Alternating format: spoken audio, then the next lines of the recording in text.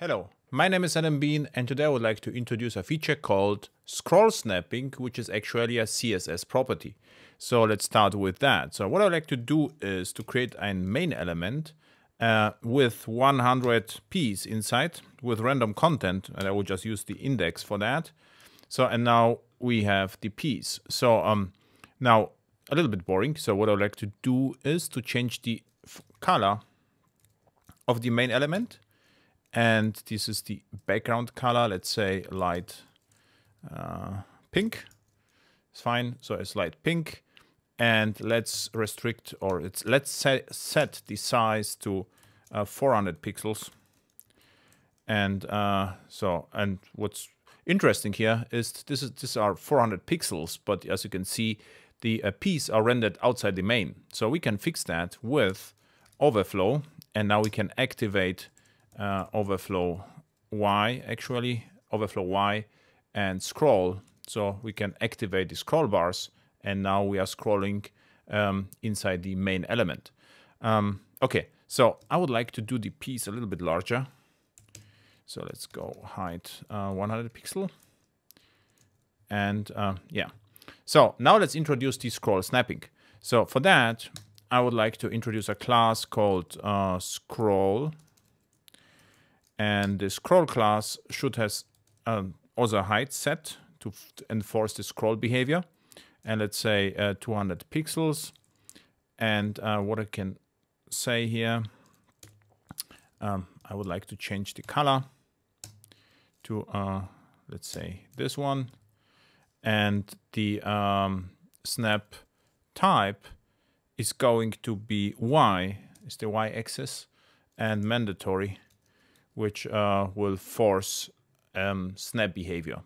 So now we have it. Now just use it. So I would like to start with the element 20. So go div, let's go div scroll, and I will end with element number 30. So let's do this. So and to indicate the start of the thing, now let's go with h2 scroll. Okay, now it starts with 20. So and now it comes the scroll part.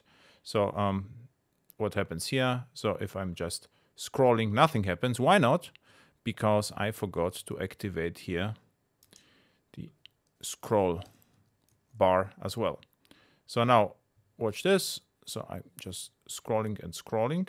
So and now I'm scrolling inside the scroll element. So now what we have, like inline scrolling, which is just normal scrolling, right? So now let's activate the snapping behavior. And for that, I would like to configure the P. We already have it. So I can say scroll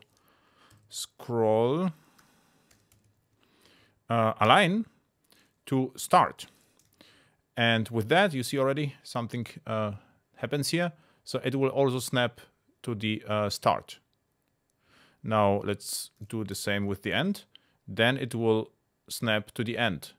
And of course, there is so there is also a center. And if the center, it will scroll to the center.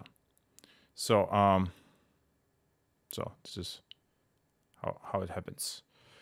So okay, this was scroll snapping, a feature where you don't need JavaScript, just you can use CSS for that. Thank you for watching. See you at AirHacks Live conferences or even projects. Thank you and bye.